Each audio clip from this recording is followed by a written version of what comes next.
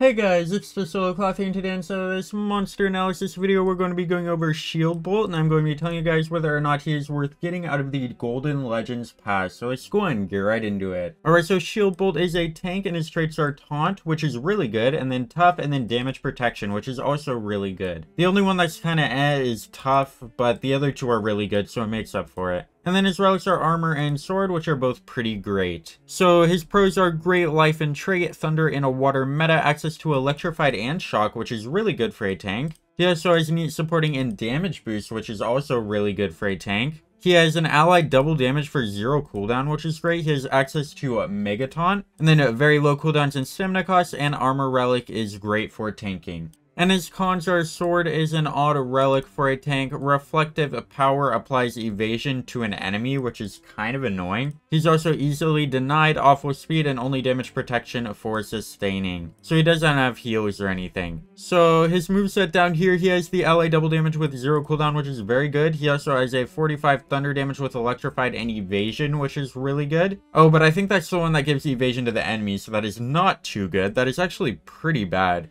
I'm not sure why you would want to use that, to be honest. I would probably use the self-Mega Taunt Team Minor Damage Boost instead. Especially if you're using this monster with the new Ancestor that needs monsters that give damage boost to get his Virtue. This would be a great option to use with him. And then he also has the AoE 30 Thunder damage with Shock and Electrified. And then he has a self-damage protection with a team damage boost. And then he has a self-Mega Taunt with team minor damage boost. So yeah, all of those damage boost moves will be great to use with the new Ancestor. So yeah, this monster is pretty good. You will probably want to use the Justice Shield in order to give him Mega Taunt, because Mega Taunt is very good. But even without Mega Taunt, if you want to use this monster, I definitely recommend using him with the new Ancestor. That will make him much better, because his moves do work really well with the new Ancestor. But if you don't have the new Ancestor, he won't be nearly as good. But he'll still be decent. So just keep that in mind when using Shieldbolt. He is pretty great, but it will make him even better if you have the new Ancestor and if you have this shield right here. If you have this shield, he will be like 10 times better with the Mega Taunt. But yeah, he could still be good without all that, but he won't be nearly as good. So yeah, let me know down in the comments if you guys are going to get Shieldbolt, if you guys are going to get the new Golden Legends pass. And yes, see you in the next one. Don't forget to like, share, and subscribe. Goodbye.